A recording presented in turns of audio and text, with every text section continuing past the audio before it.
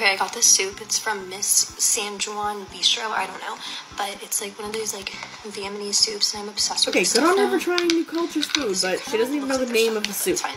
So, but look how fun it is, and it's so delicious too. And now I get to just like make my soup. No. I'm sorry, but she does kind of rub me the wrong way because she's just treating it like, oh, it's fun, I'm trying a new dish, but you're not attempting to learn about the culture behind it. Imagine being this upset or disappointed in someone because they are trying a new dish. Bruh, she is upset about a noodle dish. That is it. That sounds absurd to say. They made a video being disappointed about how someone ate noodles. What planet am I on? Oh no! Gringe! First of all, the name of the bistro you got it from doesn't even sound like the name of a Vietnamese restaurant. San Juan, like she clearly does not know how to pronounce anything. I don't even think she mentioned the name of the dish, which if anyone is not familiar with that dish, it is pho. So I wanted to see kind of what was the actual sort of typical names you would find with like, you know, I don't know, Vietnamese food. And there's one here just called the House of Ho, which obviously isn't how we're going to interpret it, but I mean, come on. I know you just think it's a fun experience, but learn the culture behind it.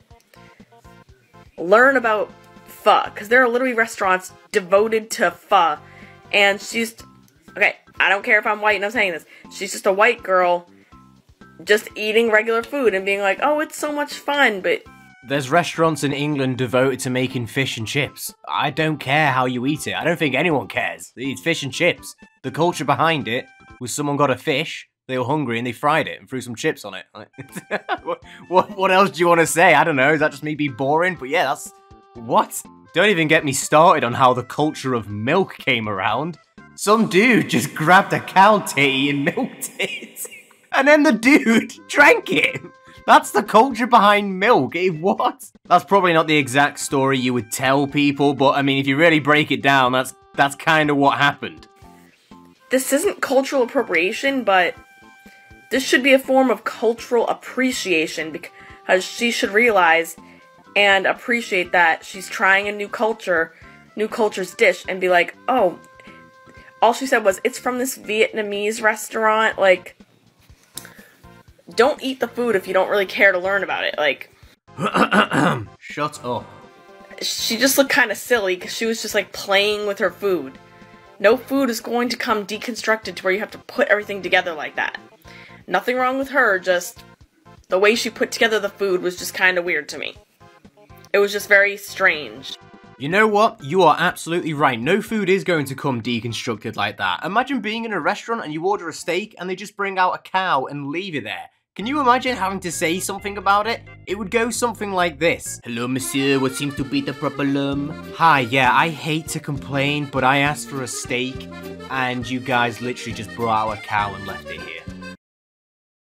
Everyone just wants to try and gatekeep so many things nowadays, and it's just so unnecessary. If someone wants to try something which isn't necessarily in their culture, they should be encouraged to try and do it, because that's how you get, like, I don't know, a broader horizon on just general stuff in life. Because if you just stick to the same thing, you're not going to know anything else, and you're just going to become, I don't know, kind of ignorant to a lot of stuff. It's good to try new things. I don't know what this woman's problem is, but she needs to get in the bin. We're actually going to be coming back to this woman because there is another clip of her and her just talking about something which is just completely stupid. But in the meantime, let's just have a look at another cringy video. Just to, you know, break up the complete stupidity of this video.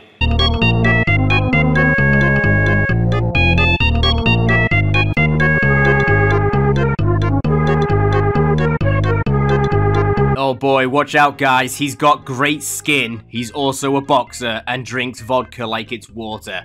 I honestly don't know why, but those two things might be a really bad combination. Apparently this kid has only ever lost one fight, and it was against a good haircut. Would you believe that? Like, I can just totally imagine that's what a requirement is for when someone wants to hire you as a bodyguard. You've got to have great skin, because if you're just some acne-riddled McDonald's grease-trapped teenager over here, yeah, I don't want you protecting me. Get out of here. Get in the bin. Oh no! Gringe!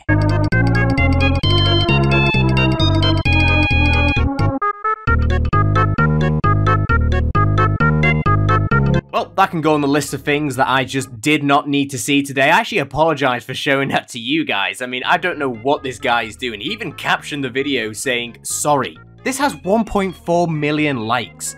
How? If I ever made a video like this, I don't think I could ever leave my house comfortably without thinking that I made this video and that a lot of people probably saw it. Okay, enough of whatever that was. Let's get back to this other woman who apparently just can't seem to take a joke. How do you get a fat girl to sleep with you? I don't know either, but it's probably a piece of cake. So, I'm making this video again because TikTok decided to take it down for violating their community guidelines, which there was nothing wrong with the first video. And I'm going to address the comments in that last video because the comments did not, they were not good. The comments were about, oh, well, he was just making the joke about it's a piece of cake. But that's not, jokes are supposed to be funny. How is that a funny joke? Now, I know some people can probably be a little bit sensitive to this topic, or they can feel a little bit insecure, and you know what, that's fair enough, but at the same time, like, you know, everyone has insecurities, and some of the things you've got to be able to just laugh at, because, you know, no one can seem to take a joke anymore, or just generally laugh at themselves. Everyone always feels attacked. For me personally, literally for the past week on TikTok, I have just seen British teeth video memes like this.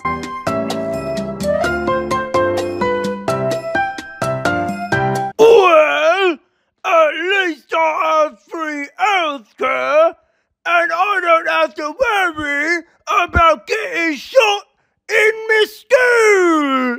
The thing is, they're actually pretty funny. Yeah, they're aimed at me because obviously I'm British, haha. We have bad teeth and we drink tea. But, you know, it's funny just to laugh at yourself. That's basically saying that big girls only respond to one thing, and that's food.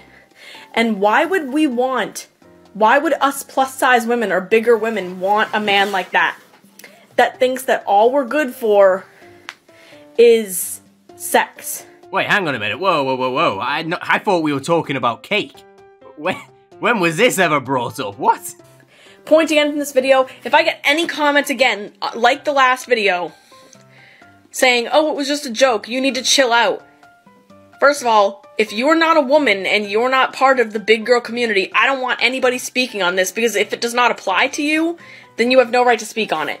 I don't want to come on this video and deny people on what they can feel insecure about, because that's you know, but everyone has insecurities, I can guarantee you that. And I am fully aware that weight is a huge issue for a lot of people, and I'm aware it can bother them, but being able to laugh at something is a great way to get control over something that is bothering you. I mean, if I could eat anything I wanted to and be a chubs, I absolutely would, but the health problems that come with it absolutely outweigh any benefit of it. I'm already type 1 diabetic, and I don't want to add anything onto the growing list of issues I'm dealing with. I mean, if there's anything I can say to help people with any insecurities they're dealing with or just how they look, honestly, no one cares how you look. How often do you think about someone else unless you have a thing for them?